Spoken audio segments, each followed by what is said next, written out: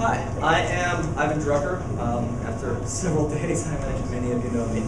And if you had looked on the online calendar, you would see that you are actually about to see two sessions in which I introduce two products. If you're looking in the paper, it only mentions Slammer, but there's also another product I'm going to talk about first called NuInput. When I say product, this is not something I'm going to sell, but it is something I have in fact produced and intend to distribute. And today is the official debut. I have floppy disks and everything with me to hand out to Kansas Special Limited Edition. KansasFest floppy disks. They say KansasFest 2010 on them. Very fashionable. Exactly. So, but you are going to have to wait for those. So what's the prep title? So what's the prep title so I can put this up on eBay? The prep title? Prep. Proper title. Proper title of the two things you're going to hear about are NuInput and Slammer. I should mention by way of preface that I feel as though the last time I slept was in the Clinton administration. I feel like there's a fair amount of neural misfiring at this point, so if I say something that seems as though it sounded lucid to me, but was obviously not to you, I would appreciate you stopping and merely saying, could you please make any sense? It is the nature of, let's wait and see what happens. Okay, so first off, let's talk about NuInput. How many of you program in AppleSoft or have programmed in AppleSoft? That's what I expected to see. One program. What is the Apple if not without AppleSoft? Well, how many of you have ever used the AppleSoft input command? How many of you have noticed that it's limited, inflexible, sucky? That's what it's yes. So those of you who perhaps are familiar with it can perhaps tell me what's going to happen when I do this.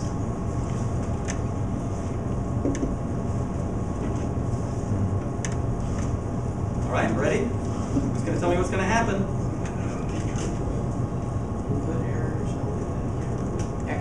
Extra ignored. What the hell? All right. How about this one? Whoops.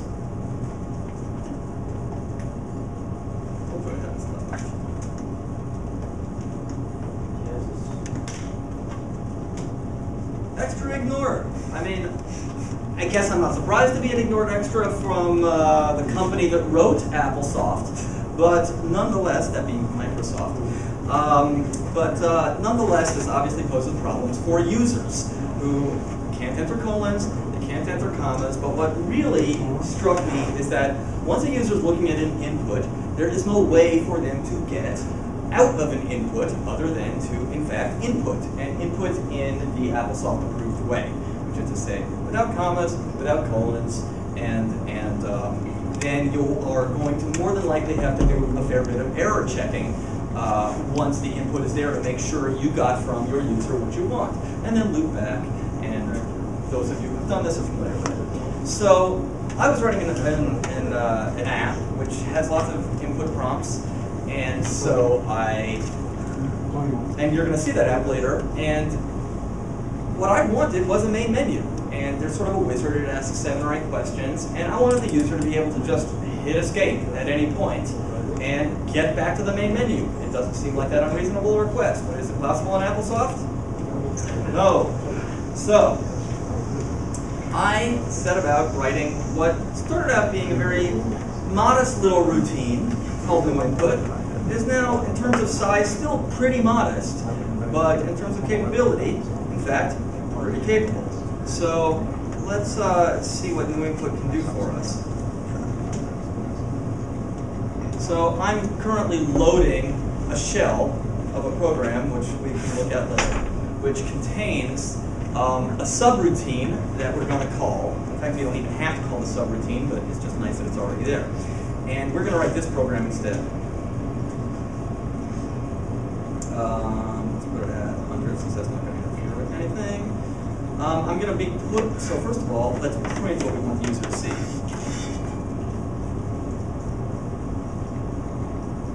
put a semicolon after the end so it blinks after, unlike a space after question marks. Then what comes next? Well, we're going to give a couple of parameters to NuInput. Here's how we set those parameters. I will explain what these are in more depth, but I just want to give you a quick feel. You set a variable called KL string, and what that is a list of the permitted keystrokes the user is allowed to type, and if the user types something else, it is simply ignored. If you choose quote quote empty string, then any keystroke is allowed. Then you can set a variable, a special variable called DE string. DE string stands for default entry. Default entry means that you can provide a default entry to the user right after the prompt. So, in fact, let's put these on separate lines so we can tweak them a little more easily. No default entry. All right. Then, via a poke, you can specify the maximum number of characters that you want your user to be able to enter. Let's say that, well, there's no time that's going to be more than 5 characters, so I think 5 characters is a good limit.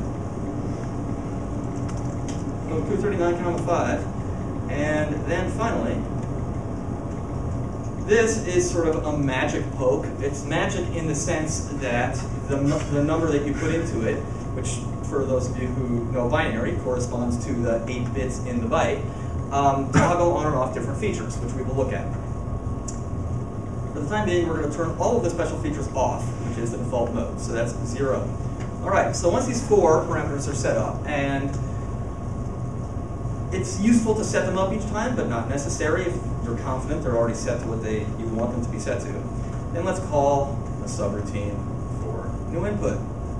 All right, and then there's already an end statement in here, so I'm not going to bother putting that in. But let's print out what we get back. Oh, and that last bit. After you go sub 50,000, we'll look at what's in that. It's very simple. The user is going to be prompted for input, and what comes back is in another magic variable called ststring. So there are 3 magic variables that you shouldn't really use elsewhere in your program when you're using NuInput, which are KL string, DE string, and ST strings. Let's see what happens, shall we? What time is it? It's what, 10:40 or so? Hey, it's 10:40. I like that. Now, before we even turn on any features or look at any special capabilities or any of that, let's show one quick thing that you get for free without turning on any special features. What time is it? It's 12. No, I don't feel like backspacing all the way. I can just hit escape and clear out that entry. Yay. Cool. Now, by default, unless you specifically disable it, which you can, when there is no entry because you've already cleared it out, or because you just started, or then the other hard drive's busy. Escape escapes. And then, just so that you can know that you escaped via escape, if you were to actually take a look at what's returned in ststring, it's the escape character. So you can test for CHR string 27 and know that the user escaped, as opposed to, say, entered a return and thereby offered blank input. Now, so that is the general gist. Any questions so far? Okie doke. So let's take a quick look at what's in 50,000 that contains the magical code. So let's look how much of this we're going to fit on the screen. So let's go to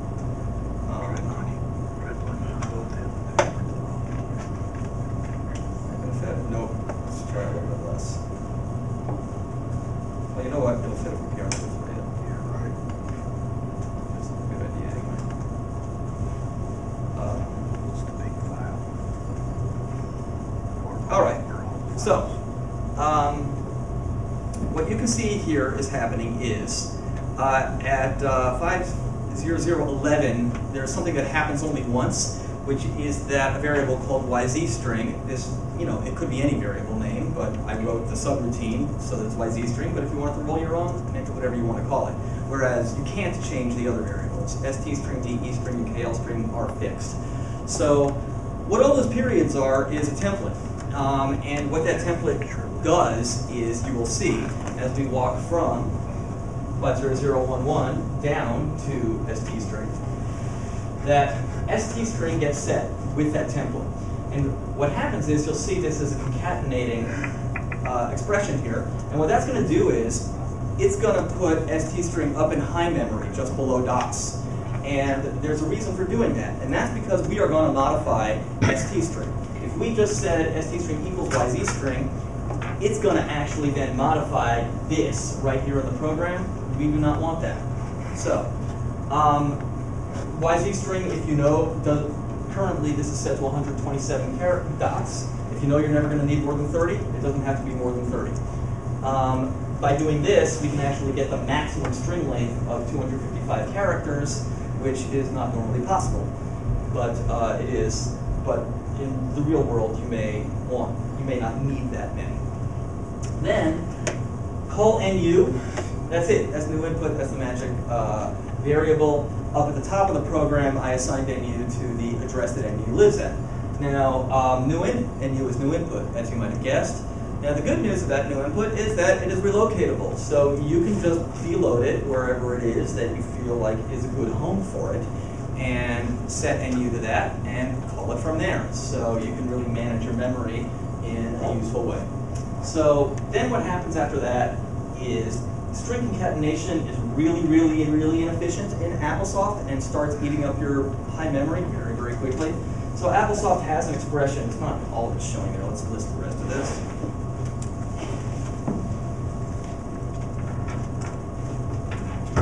Now, I'm doing this a little bit backwards, it occurs to me. I'm kind of showing you the guts rather than showing you the high level, all the features it has. So bear with me. The more fun stuff is coming soon, although if you're someone like me, maybe this is the fun stuff. All right. So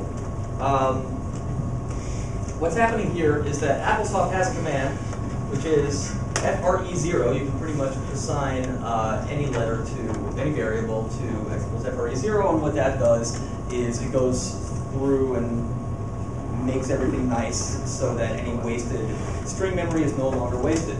Protos has a much better and faster version of it called FRE, so the routine actually checks to see if you're in Protos, that's what this is, and if it does, then it actually executes the FRE command. I could have done that with Control-D, but I did it fancier on the Twitter kind of way, but same idea. Anyway, so what happens is it sets up ST string in the magic way, it calls NuInput, input comes back from the user, ST string is set to what it needs to be, memory is cleaned up, and then you're returned to where you call from. But if you wanted to call NU straight from your own code and clean up memory on your own terms, more power to you. You don't have to use a subroutine. Besides to recode any of this, can you use Program Writer? I'm not familiar with Program Writer, but does it let you write AppleSoft? Yeah, right. Then yes. I mean, it's just AppleSoft. It's just AppleSoft plus a machine language routine. That machine language routine can be just be loaded at the beginning of your program into whatever memory location you choose. It is 768 bytes long, so it should fit into some corner somewhere. Okay, so let's look at some of the cool features that NuInput has to offer. So, on the NuInput and Slammer distribution disk, you will see that there is a program called NuInput.demo. So NuInput.demo not only allows you to exercise all the features of NuInput, but it also has all the documentation on it that has been written thus far, and maybe all that needs to be. So, oh, look, we don't want to know what time it is again. Let's new and let's run NuInput.demo.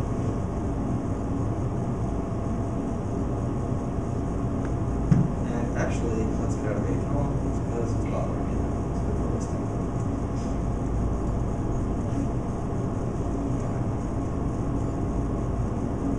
Okay, so right up at the top, as soon as you run NuInput, it starts telling you, the demo that is, You don't need the demo to run NuInput. I already showed you everything you need to run NuInput. Just the knowledge of how it works, setting variables, and making a call is all you need to do.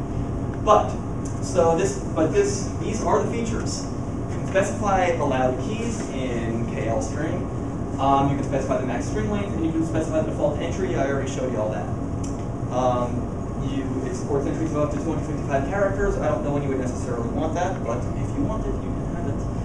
It accepts common, colon, and double quote. Input will not accept a statement that begins with double quote, or rather it will ignore the quotes. It accepts the delete key on an unenhanced 2E. If you press del, you get backspace, just as if you hit backspace. It ignores all control keys except for control C. So your user can't try to do anything too clever. That's actually a feature that I hope to enhance in the future. I actually want to provide a toggle so that if you want to accept control keys, which will then immediately drop you out of it and allow you to process the one control key the user typed, you can. As I showed you, it clears entry or it exits if there isn't any on escape. It clears wrapped text after the cursor on return. What that means is you type, wrap to the next line, backspace, press return. In normal input, it's only going to clear to the end of the line. Whatever crud you enter to the line below is going to stay there. Not with NuInput, it will neatly clean itself up, whatever has been typed by the user. And this is sort of esoteric because your user will never know that this exists unless you notify the user.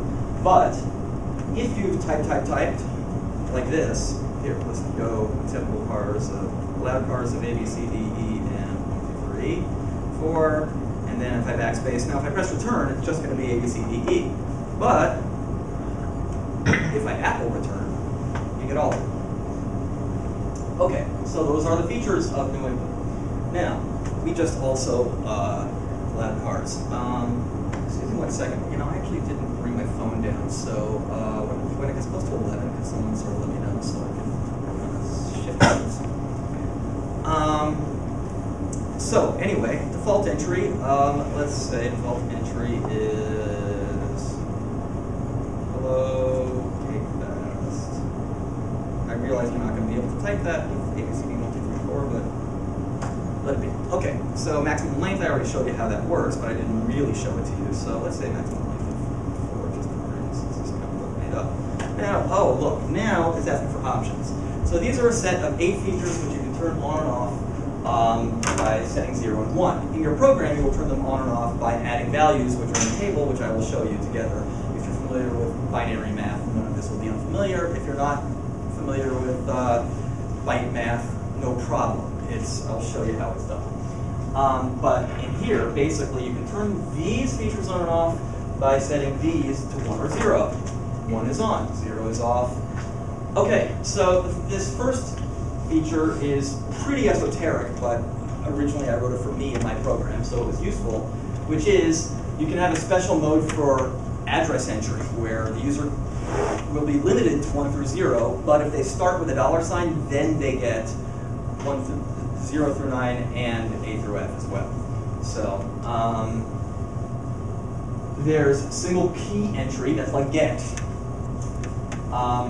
There's print character after single key entry, so you can make it so you get and prints the character, or it doesn't actually. You know what? That is not accurate. It's only return, which has the opportunity to be printed. It will be changed. Work in progress. Convert lowercase to uppercase automatically. This is a pretty big deal, obviously, because it allows you to take input and not have to compare against uppercase and lowercase. You can prohibit Control C. You can prohibit exit via escape. You can clear the default text if non-return is typed. What that means is that if it shows you default text, like it came out here, and we'll see in a minute, if you set it, if the user starts typing something, it'll erase it. I think that feature is going to go away to make room for another feature, so and I think it's not that important, but it's what it does now. Destructive backspace means when you either del or backspace rather than doing this, like you're familiar with, in fact, it erases as it goes. It fully deletes. And prohibit blank entry, so that prevents you from just hitting return at prompt and nothing there. So that's those are all the different kinds of things you can have NuInput do on any given input. So, for example, so let's set some of these options. So let's say we definitely want to turn on lowercase conversion. So you'll notice, I mean, it's a little kind of hard to follow, I guess, but it each of these correspond top to bottom, left to right. So one, you'll notice this first one is kind of one or the other, depending upon how this one is set. So this really is one, the first two lines. 2, 3. So convert lowercase to uppercase, and let's also turn on destructive backspacing for fun. And let's also prohibit blank entry.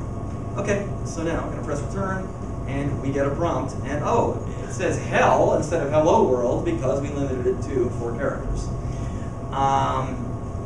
Now, you will notice, oh, I'm backing up, and it's deleting as I go. So that's really a matter of, as a programmer, your preference as to what kind of input experience you want your user to have, a pretty destructive one or an editable right and left one.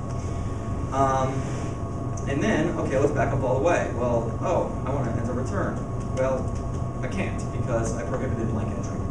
And so that can be really nice. So what this does is it just saves you a ton of error checking after each input statement, because you can control exactly what you want your users to be able to type, how many characters it is allowed to be, whether or not it's blank. You just don't have to check for any of that stuff because NuInput's not going to allow it in the first place if, you see where I'm going with this. So, in a nutshell, that's it. Are there any questions so far? And either I explained myself well, or you're really bored. I hope it's the former. So let me just give you. So also here, we have to type something to get out of the prompt. Oh, actually, because we didn't prohibit escape, we can't escape out of here. And you know, in the NuInput demo, it shows you that we type escape because I tested for character string 27 and it says escape. All right, ready for the next one? Here we go. Does anyone want to see any of these other features specifically, or do you sort of take my word for it and get it? Okay. There is help in this application that explains everything in substantial depth. It reiterates the features and the options. You will notice numbers next to the options. So what basically happens is you just add the numbers together of the features you want, and then you poke that number in that you get into 254. So if you want a single key entry like get, and you want it to also convert lowercase to uppercase on the fly, you would add 64 and 32, 96, poke it into 254, and you're on your way. In fact, to keep things clear, I just go poke 254 and then parenthesis 64 plus 32. That way I can tell at a glance exactly what boxes you turned on. Bingo. That's very helpful because every little sentence completion helps her. Okay, so there is more extensive help here about how to use. A lot of this says what I've already explained. You can look into NuInput point sub and call the subroutine. It tells you what the 4 parameters are, how to use them, and you don't need to reset them every time unless you want changes. Don't use other variables named. YZ string isn't strictly speaking true. I use that in the subroutine. As I said, if you want to do your own thing there, you can, but KL string, DE string, and ST string are verboten. Is there a difference between single character entry and a 1 character long entry field? Yes, on a 1 character long entry field, you will have to press return. On a single key entry, you will not. Here's a description of what's on the disk. NuInput demos, what you're looking at. NuInput.sub contains the subroutine.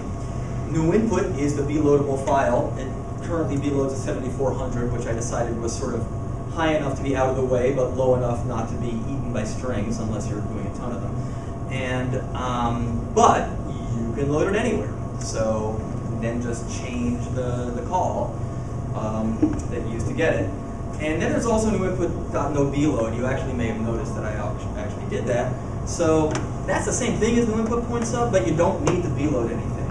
And the way that particular magic is performed is going to be explained in Slammer, because that's what Slammer does. It is at the expense of memory that it does that, but it is at the benefit of awesome, because you don't have a secondary file dependency that you have to reload every time you want a better input routine. If you want a better input routine, you just pump it in the program, and it's part of your program, in your AppleSoft program. And so, yay. So that's NuInput.NuBeload is a starting point for a program like that. NuInput works on any Apple II with AppleSoft with or without DOS programs.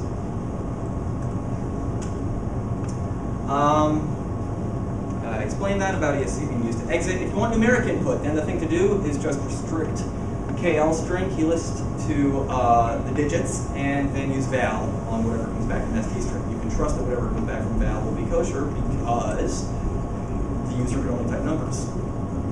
And then if you block return, you probably want to block return also, blank entry that is, when you do that, because val's not going to work real well with that unless you try for it. Hexadecimal entry I explained. This is probably not really going to matter unless you're writing or using other machine language programs, but in order to be relocatable, meaning that you can load NuInput at any memory location, it uses a lot of zero page. That's the first area of memory in an Apple II locations, and so these are just documented so that if you're doing your own thing, you can know what you can expect to get stepped on when you use NuInput. And it may also potentially conflict with other utilities you might use that might use those same locations.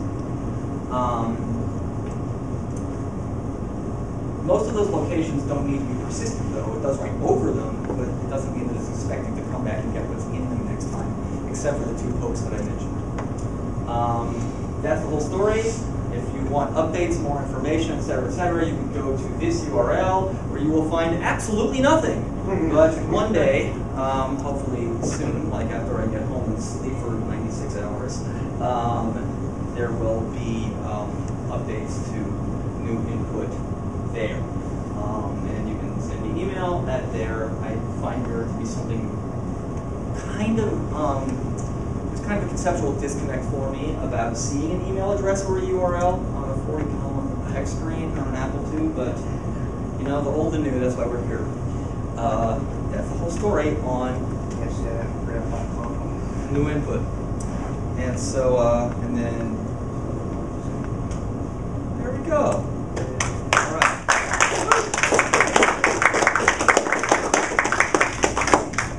So, that is NuInput.